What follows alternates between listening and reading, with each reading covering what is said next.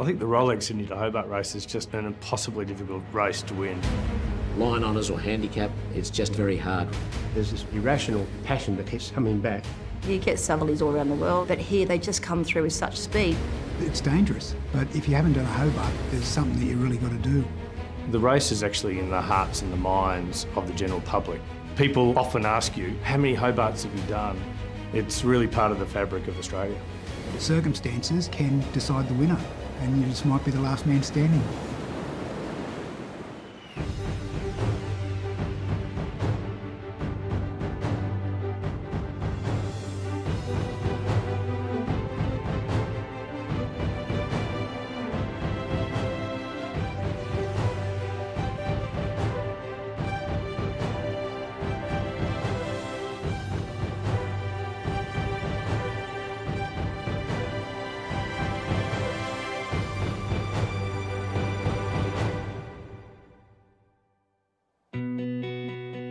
Until 2020, when the pandemic forced the cancellation of the Rolex Sydney Hobart yacht race just 6 days before it was due to begin, Sydney-siders had flocked to the harbour's foreshores to watch the start of the event on each and every December the 26th in its 75-year history. That a determined and diverse fleet of nearly 90 boats has reassembled a year later is a source of pride for race organisers, the Royal Yacht Club of Tasmania, and in Sydney, the Cruising Yacht Club of Australia. The cancellation of the race last year was devastating. To get so close and not get there in the end was just an experience none of us ever want to have again. That's what makes us all so excited. I feel confident that we've got a race this year and really looking forward to seeing it happen.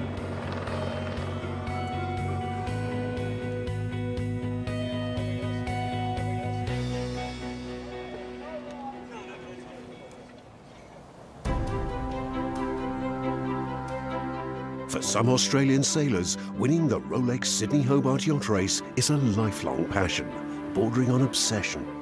For Sydney-sider David Witt, skipper of SHK's Scallywag 100, it's an ambition nurtured for the whole of his professional career. Growing up in Sydney, growing up in Cronulla, I watched it as a little kid and got enthralled with it as a 10-year-old and always wanted to be part of it, and now I find myself doing my 25th, so I can't seem to find anything better to do on Boxing Day.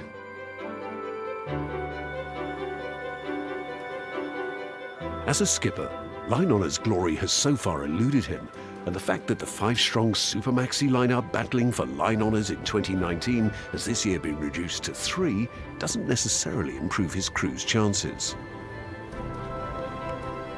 There's so many variables in the race, and there's also so many things that can go wrong, especially with these 100-footers for line honours, because any downtime, the speed difference is 10 knots. And you have a problem for 30 minutes, you lose 5 mile. It's certainly never over till you get across the finish line in this race, that's for sure. What would it mean to me to win this race? Sort of a goal I set myself as a 10-year-old, and I'm 50. So I think what it would mean, it'd just be a huge relief. Complicating the picture for Witt and rivals Christian Beck on Law Connect and Mark Bradford on Blackjack is the prediction of a strong and potentially damaging first night southerly, likely to accentuate the characteristics of each of their boats. They're actually very different, right? You've got us, big heavy boat with lots of riding moment, huge sails. You've got Blackjack, very light boat with not so much riding moment, very sleek through the water. And you've got Scallywag a bit in the middle. I think the reality is the first day favour us hugely. The second day is not ideal for us. We're probably going to look great on the first day. How we fare on the second is very hard to predict. It's not snakes and ladders, but it's the hare and the tortoise, I think, will be what this one's about. And not saying that our boat's a slow boat by any means, but there'll be a lead established on the first day and it'll be about running that lead down. But if these 3 boats make it through that first night, we could potentially have a good result out of these boats in the overall. To win overall and take home the distinctive Tattersall Cup, they'll first have to see off current holders Itchy Balm. Returning to defend their title, a feat no crew has achieved since Freya's in 1965, Matt Allen's team is now gunning for a 3rd win, having also swept all before them in 2017. It's really hard to assess whether we can go and win the race again. We're really confident in the boat and the crew, but you do need those elements of luck to be in the right size range. To win 3 times with this boat would be an incredible achievement. We don't put any extra pressure on ourselves. We just go there to do our best, let the boat perform, we'll roll the dice, see how we go. After leaving the colour and clamour of Sydney Harbour, the race route takes the fleet south down the coast of New South Wales, past Green Cape and out into the notoriously unpredictable Bass Strait. The eastern coast of Tasmania can also be difficult, and once past Tasman Island, the fleet still has Storm Bay to negotiate, followed by the fickle breezes of the Derwent River, a total of 628 nautical miles. Race day returns, and 88 boats assemble in the starting area. Ahead of them, a freshening southeasterly breeze to help them on their way. Beyond that, a challenging 36 hours that will test their teamwork and tenacity to the very limit. Away they go, racing in the 76th Rolex. Sydney Hobart, the great race south is on. 628 nautical miles to Hobart. The Maxis make a blistering start at the far end of the line, flanked by a spectator fleet relishing the proximity to the action. What a sight. There's the 4 start lines, one of the great sights in the world of yachting. It's not long before the leaders are climbing through the gears, up to 15 knots, 18 knots and beyond. And look at those Maxis down the western side of the harbour, charging away. And the Scallywag's just got his nose in front. Reaching the first of the 2 turning marks takes just a few minutes in the stiffening 15-knot breeze. Sydney Harbour again abuzz with movement, energy and noise. Here's the first turning mark. This is going to be very interesting. So David Witt wins the honours to the heads. On leaving the harbour, the leaders turn into strong southerly headwinds and the really hard work begins.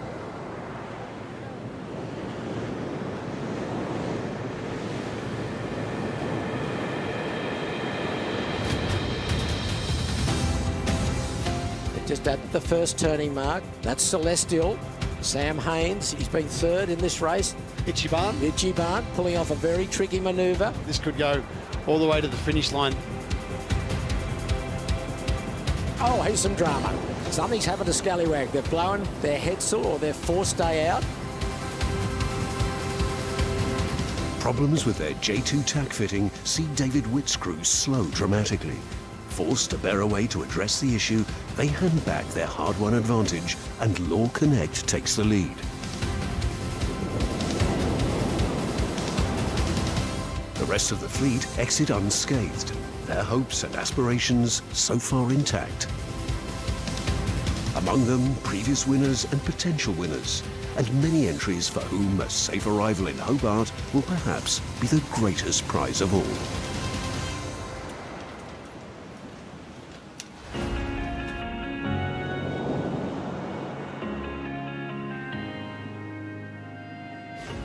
For the first time, the race this year includes a separate division for two-handed entries. Although not eligible for the overall title, it promises to be highly competitive and includes Michael and Matty Bell on Kai Mai, a father and son team with very different skill sets.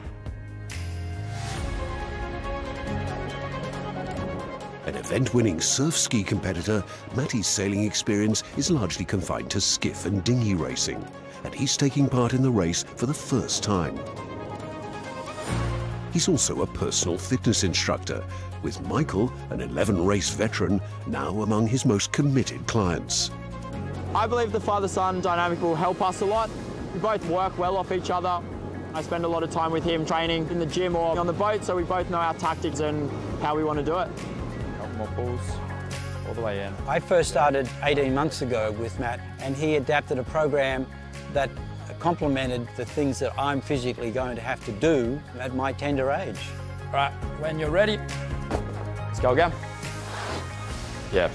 If we can finish in the top half of this year's Rolex Sydney to Hobart Yacht Race, I'll be very, very happy. If we can get a podium finish, I'll be over the moon.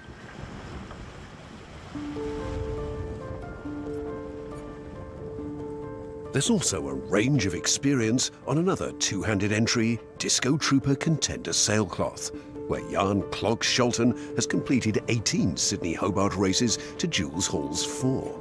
But should anything go wrong for the two former laser sailors, they know they can rely on each other. We've had some big challenges actually. We've broken things on the warm-up races. We've had things go wrong, really worryingly wrong. Yet when those things have happened, it's how we've come together as a team.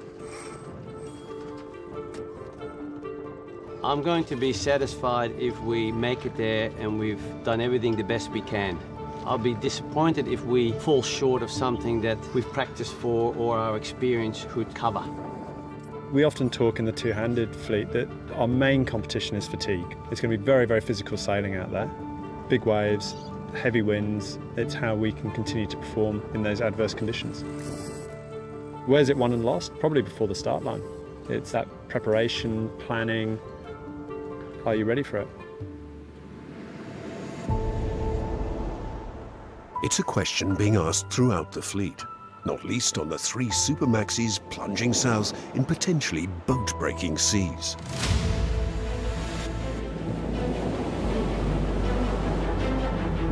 David Witt's crew on SHK Scallywag 100 have staged an impressive recovery, repairing the damaged deck fitting that forced them to deploy their storm salt. Ahead of them, the team on Law Connect prepare to hunker down and power down to preserve both their boat and their narrow lead.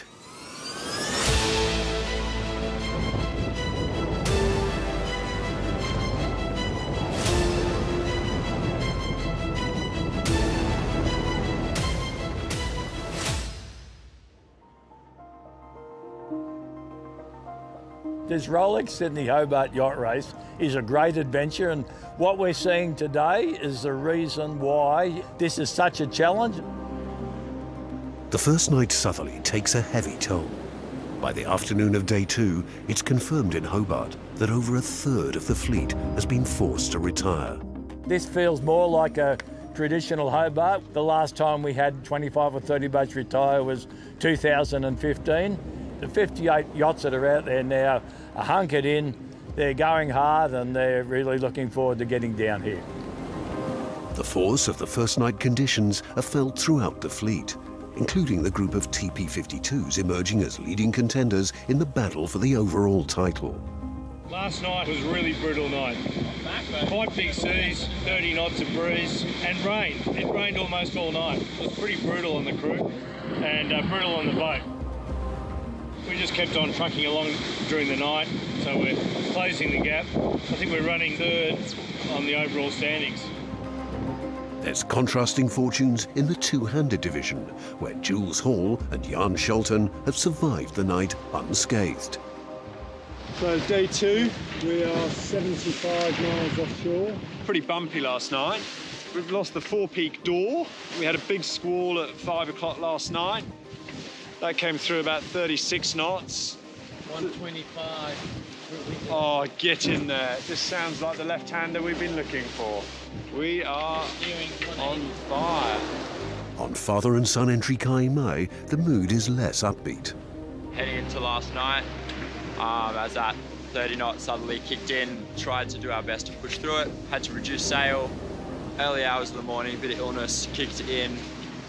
Spent a bit of time thinking about it and then made the decision to pull the pin. In the process of that, discovered that we had a rope around our rudder and around our propeller, so unable to start the engine to motor back to Sydney. All in all, a very eventful night. 30 boats are now heading back to Sydney or sanctuary elsewhere. On SHK Scallywag, David Witt's men are hunting down the 2 boats disputing the lead in front of them. The going's good, but who can make best use of the lighter conditions further south? Law Connect struggles on reaching the ridge of high pressure off the east coast of Tasmania. As winds decrease, Blackjack asserts its light air's supremacy, and Mark Bradford's crew take the initiative in what proves a trying night for their opponents. We had a tough night on the Law Connect last night. We sailed on a bit of a light patch first, or one of the boats was able to get round us, and that's where the other boats are really, really good. When they're doing 8 knots, we're doing 4 or something like that. We think we've still got a chance, just got to battle on. Assisted by the incoming southeasterly, Blackjack tries to press home the advantage. Only for Christian Beck's crew to reel them back in. The distance between them rarely more than a few nautical miles. It's not till later in the day that Blackjack builds a significant lead. First to reach the turning mark at Tasman Island after playing the wind shifts in search of the elusive breeze. Relentless in their pursuit, David Witt's crew claw their way back into contention for second place as the Super Maxis contest the final rounds of a heavyweight contest which, as predicted, has well and truly gone the distance.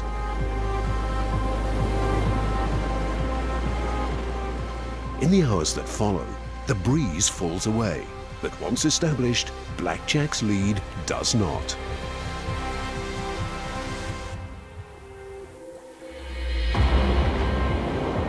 In barely a breath of wind, they complete the 11 miles up the Derwent River to cross the line at 1:37 in the morning after 2 days, 12 hours and 37 minutes of ocean racing. After several near misses, it's line honours victory at last for owner Peter Harburg and skipper Mark Bradford, the culmination of a project 14 years in the making.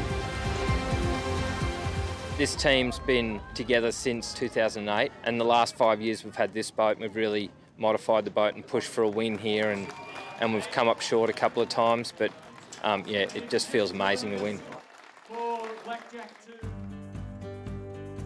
Tasmania has been synonymous with boats and boat building for well over 150 years. At the Wooden Boat Centre at Franklin in the Huon Valley, not far from Hobart, they use the tools and techniques for which the state was once renowned, schooling students of all ages in the art and joy of building boats from wood. When I first started, I loved the idea of building out of wood. Us chairs and tables, they're kind of practical, but a boat is really practical, really gorgeous. It's just so many things roll into one. The idea of the school is to give people the skills to build, or at least feel confident in repairing their own boats. It's a lot of work building a boat, and in 1 year we can't fully achieve everything that a boat builder needs to know, but we try and give them the basic fundamental tools so they can get started. In the early years of the Sydney to Hobart race, nearly all entries were made from wood. Although slower, they were also stronger and well equipped to withstand the kind of conditions characterising this year's event. In a wooden boat, everything moves and there's no straight lines. So when you go into heavy weather, it's possibly the boat is more resilient than something made of new materials that are fast but also fragile. They're amazing vessels, but timber boats, they're a testament to the boat builders and the shipwrights and the materials back in the day. They were meant to last.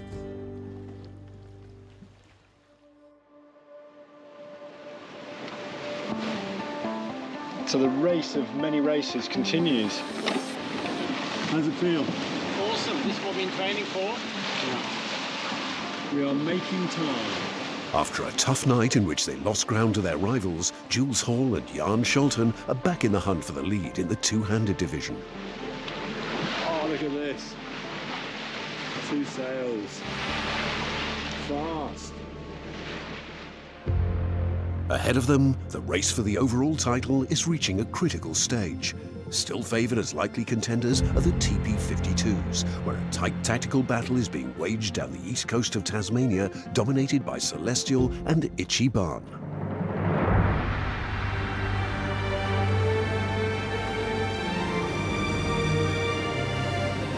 This is Will Oxley, navigator of Itchy Barn.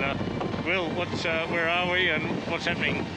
We're about 6 miles from Tasman Island, in close proximity with Celestial, just behind. It's been a pretty tough and tricky race so far, but here's hoping the next 42 miles goes well. On the approach to Cape Row, Itchy Barn still holds a narrow lead on the water, but trails Celestial on corrected time. Experienced and well-resourced, Matt Allen's crew are not about to relinquish their title without a fight. Sam Haynes' team on Celestial has sailed a brilliant race to stay in touch. If they can negotiate Storm Bay and the Derwent River without mishap, a first overall race victory is potentially within their grasp. In 2018, closing in on another podium finish, Itchy Barnes' challenge faltered in dying breeze on the Derwent River. This time, a shortage of breeze is not the issue. Only the proximity of Celestial, barely 400 metres behind them at one stage, in what has become an enduring and absorbing match race. Neither is the tussle between the two concluded when they cross the finish line. Celestial just ahead on corrected time.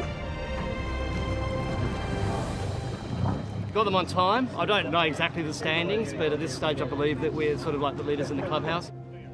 On arrival, the defending champions joined the protest lodged by the race committee against Celestial for failing to maintain a listening radio watch.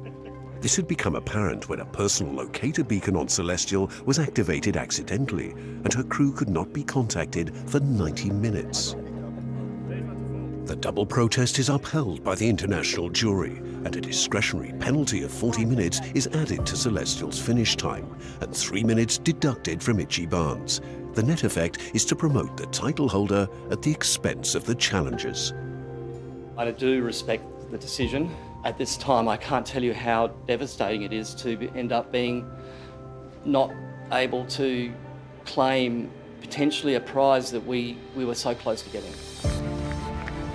Few of the boats arriving at Constitution Dock to a warm welcome in the meantime pose any threat to Itchy Barnes' position as provisional leader.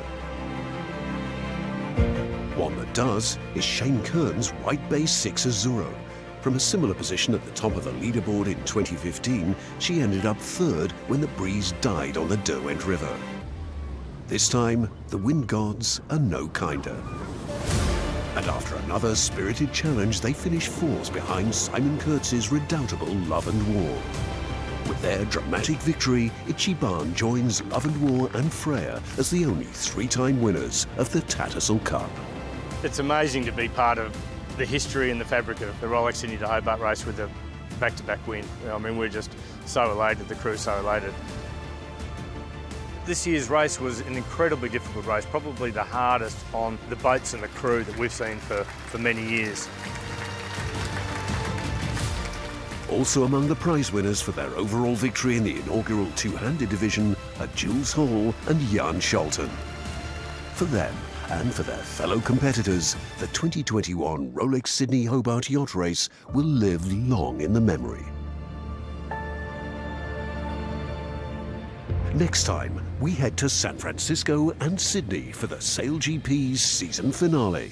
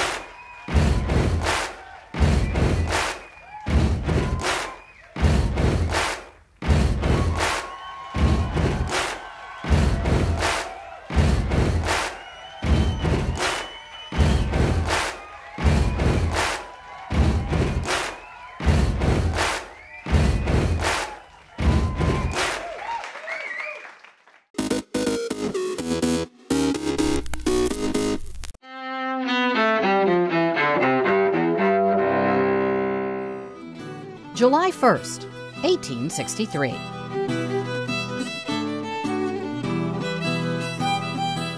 The bloodiest battle of America's Civil War begins between Union and Confederate forces in Gettysburg, Pennsylvania. 1946. The world's first peacetime test of a nuclear weapon. The United States explodes a 20-kiloton atomic bomb near Bikini Atoll in the Pacific. 1898. In Cuba, future President Theodore Roosevelt and his Rough Riders wage a victorious assault on San Juan Hill during the Spanish-American War. 1961. I think the biggest disease this world suffers from in this day and age is a disease of people feeling unloved, and I know that I can give love. Britain's Princess Diana is born Diana Spencer near Sandringham, England. The charismatic Diana drew worldwide fame and tabloid headlines before her death in a Paris car crash at age 36. 1997. In Asia, Hong Kong returns to Chinese rule after more than 150 years as a British colony. China's communist leaders promised to let Hong Kong keep its capitalist ways and civil liberties for the next 50 years. And 2004. I'm going to make him an offer he can't refuse. Actor Marlon Brando, stage and silver screen legend, dies in Los Angeles at age 80. Among his roles, A Streetcar Named Desire, On the Waterfront, and The Godfather. Today in History, July 1st. Camille Bohannon, The Associated Press.